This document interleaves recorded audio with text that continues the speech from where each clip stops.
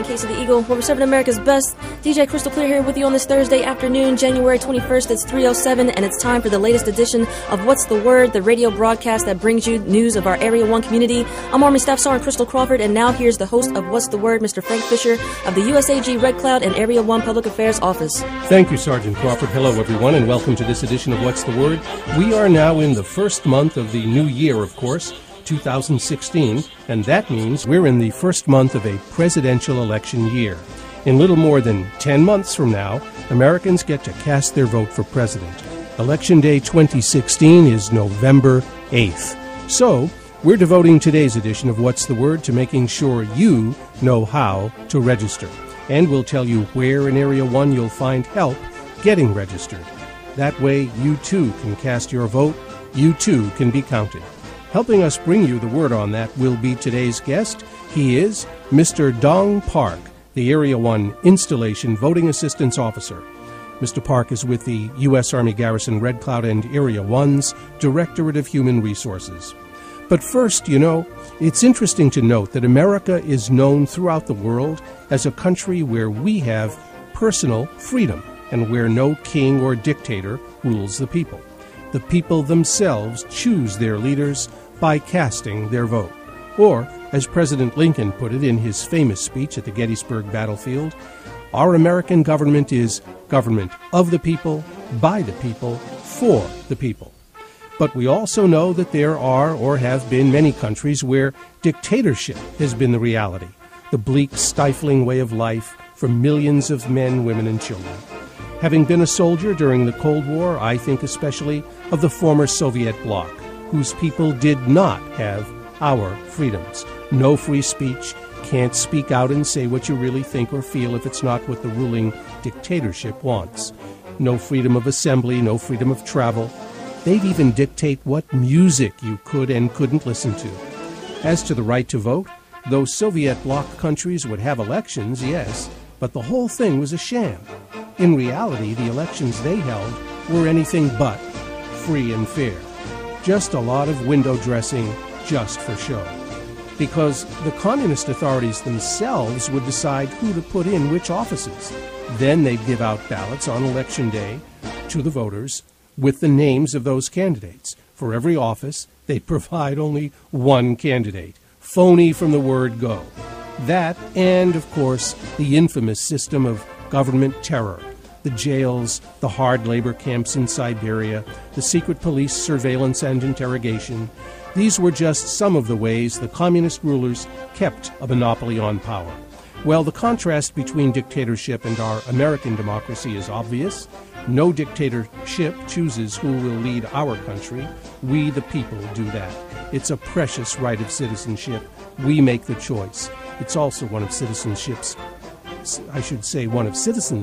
vitally important responsibilities. So let's get right to it. Mr. Park, first off, just who is eligible to vote? Good afternoon. All U.S. citizens, whether you're overseas or back in states, are eligible to vote. And what's the benefit to getting registered as soon as possible? I know you often say that's very important. Especially if you're overseas, like in Korea, it's very advantage for you to register early on time, because if you register late or towards election, close to election, your registration form may not get to your election office on time. So it's very important that you send your registration form way before so that it makes it to your valid election office, your county election office in your state, and you receive your ballot on time. And we'll have, of course, much more on this subject as the hour progresses. By the way, you pointed out to me not long ago, you reminded me that when members of our military community cast their vote for president, they're also casting their vote for the Commander-in-Chief of the Armed Forces. Correct. Right. Well, we'll hear more in just a little while. Coming up after the break, Mr. Park will walk us by the numbers through the very easy but important process of registering to vote. But first, here's Sergeant Crawford. And getting you back into the music, it's Sean Paul featuring Keisha Cole with Give It Up to Me on AFN. We're back with What's the Word Hour, and here's Mr. Frank Fisher. Thank you, Sergeant Crawford. Hello again. And today on What's the Word, we're talking about how to register to vote if you're here in Area 1. We're talking about this with Mr. Dong Park, the Area 1 Installation Voting Assistance Officer. Mr. Park, I know from our earlier conversations that members of our overseas military communities have two main steps they have to take to be able to vote. They have to register to vote, and later they send in an absentee ballot. So let's take them in that order, please. Taking it by the numbers, so to speak, walk us through what a community member has to do to get registered. So there are a few options that they can take to register to vote.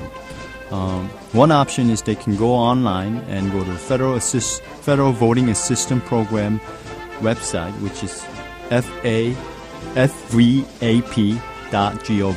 If you go in there, there's an option to go to voter section where you can actually look at the information on your state and actually find the registration form to fill out and mail it in. And it does not require a stamp. It's already pre-stamped, so you can just print it out and send it to your valid county election office. And they have the address and list of which state, county office, all in that website.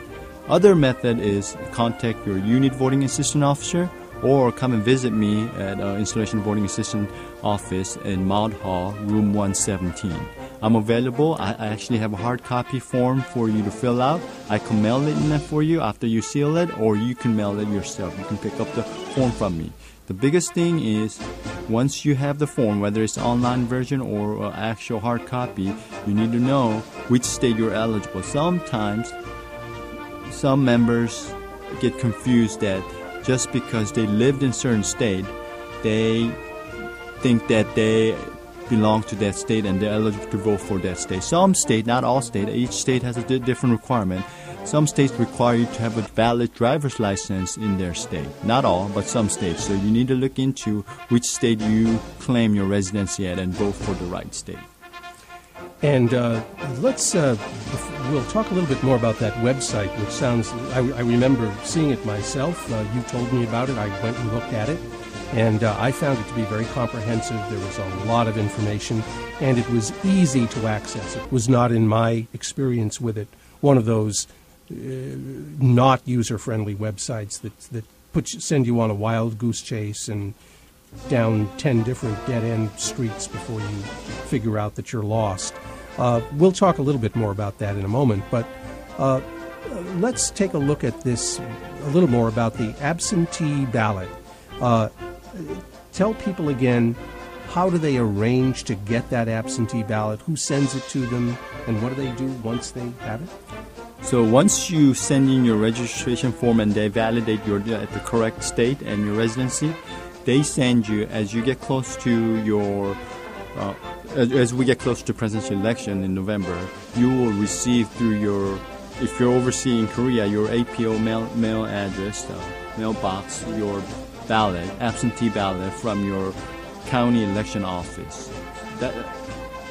And once you receive that, you fill it out. You fill out the candidate, the option that you have. You sign it and you seal it, just like you did with your registration, and send it back to your state.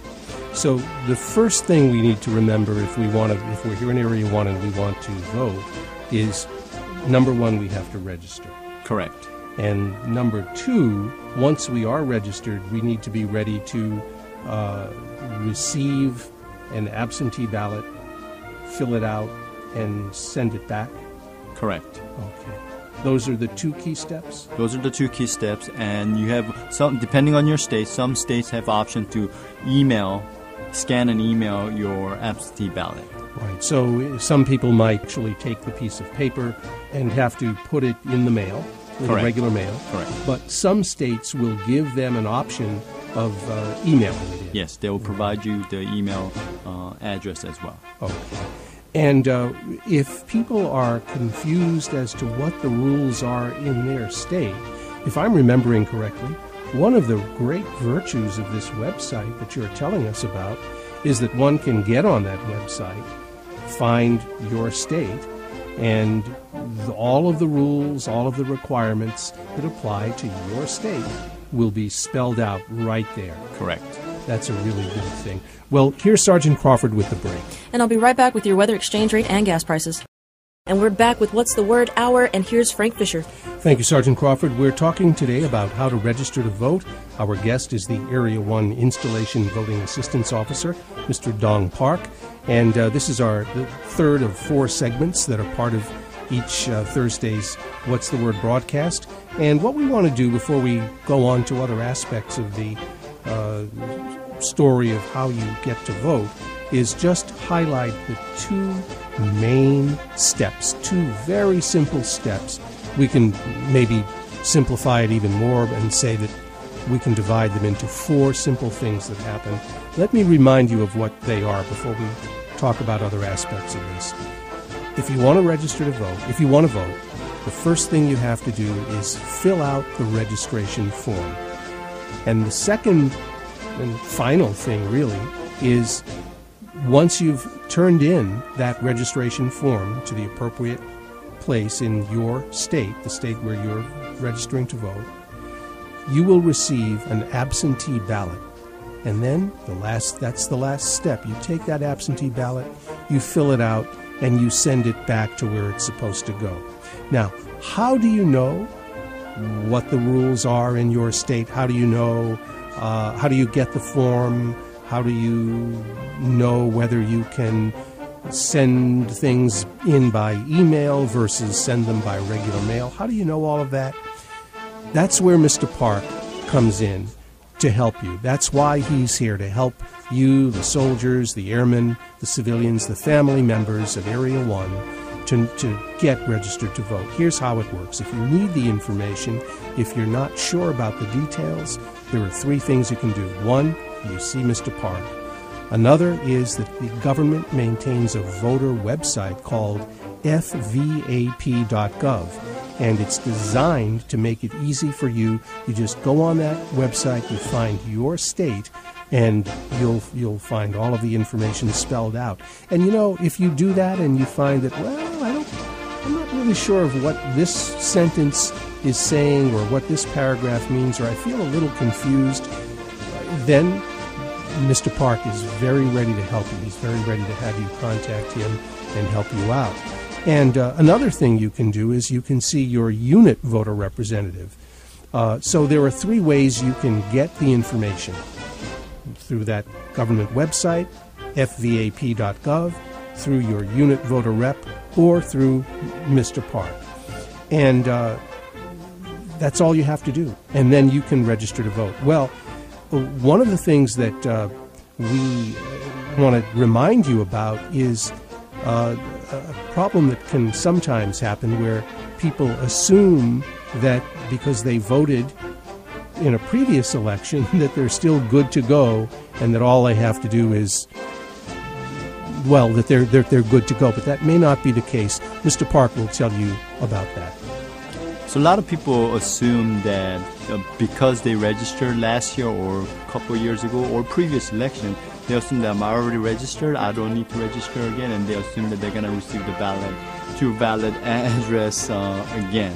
So a lot of states require you to register every year or every 2 years, and you may not receive your ballot just because you registered last time. So you may want to double check whether you are still eligible to vote and you are going to receive your ballot from your state. If you have doubt, always register again, and there's no harm or foul in re-registering to your state. So I recommend you double check, and it takes less than 5 minutes to fill out the form and send it in. If you don't have time to send it in, come and visit me and fill it out. Less than 5 minutes, give it to me, sealed envelope, and I can send it in for you. And that's very good advice. And so if somebody wants to, as you say, double check, if they want to take your good advice and double check, I was able to vote last time, but do I need to re-register? They can find that out.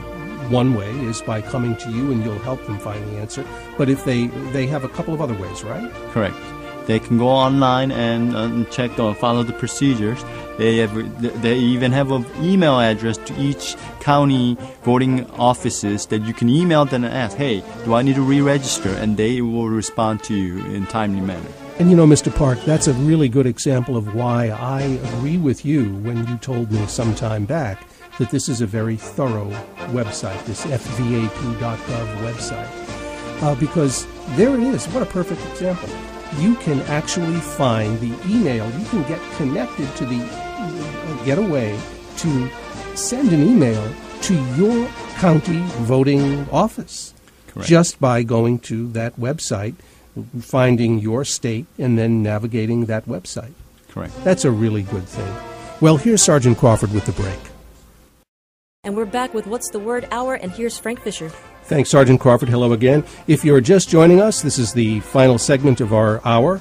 We've been talking about how to register to vote here in Area 1, and we've been doing that with Mr. Dong Park, the Area 1 Installation Voting Assistance Officer. And I'm going to give him an opportunity now to recap some important points that will help you get registered to vote.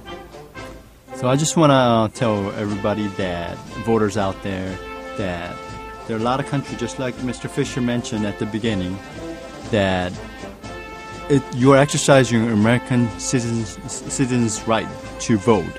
And it's your right to vote. You don't have to vote, but it's your right to vote, and you're exercising that right. A lot of countries don't have that freedom to vote. And fortunately, we are in a country like the United States, we are able to exercise our right by voting. That's one of our right to vote. And what I want to emphasize, as I re-emphasize again, is to make sure you register early, on time, and make sure just because you register before, that doesn't mean you don't have to register again. Depending on your state, you may have to register again. Also, you're in an overseas area, so your ballot may go to a wrong address, so just make sure. The best way is to re-register again. It takes less than 5 minutes once you get to the right people or right website to get the information. Register and vote. Let me remind you, the website is fvap.gov. That's Federal Voting Assistance Program website. It's very informational. It has all the information, including your state and county election office information, email address, and actual forms to register. Also, if you have any question, just dial DSN number 732-7189. That's 732-7189. That's the number to my office, and I can answer any voting related question. And I want to just, again, tell our listeners from my personal experience using that or visiting that website that it really is what you are saying it is. It's very specific, very concrete, very thorough, and it's very clear. You can really easily find the states. You know your home state, you click on it, and everything you need to know is there. And it is so thorough, as we were saying in an earlier segment this afternoon, so thorough that you can even find an email if you need to email your particular voting office in your particular county, in your particular state. It's there on that government website. Correct. Well, I was, as I mentioned earlier in the broadcast, I was a soldier during the Cold War. I enlisted when I was 17. I was a very young guy, and at no time in my 4 years of active duty service did anybody talk to me about voting or tell me how to do it or where to go, and I didn't know. I had never done it.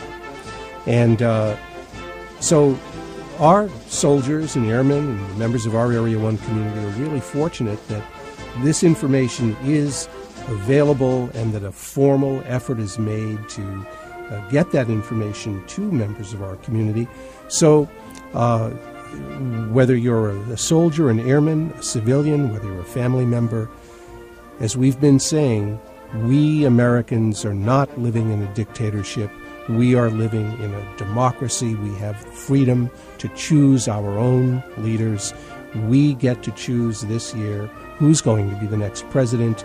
It's your right. It's your freedom. It's a precious freedom that people in some countries don't have. And so make the most of it. And Mr. Park is, as the Area 1 Installation Voting Assistance Officer, That's why he's here. He's here to help you and me to get registered to vote so that we can exercise that critical responsibility of American citizenship. Well, my thanks to Mr. Park. Again, he is the Area 1 Installation Voting Assistance Officer. He's with the U.S. Army Garrison Red Cloud and Area 1's Directorate of Human Resources. What's the Word airs every other Thursday at 3 p.m. here on AFN-KC.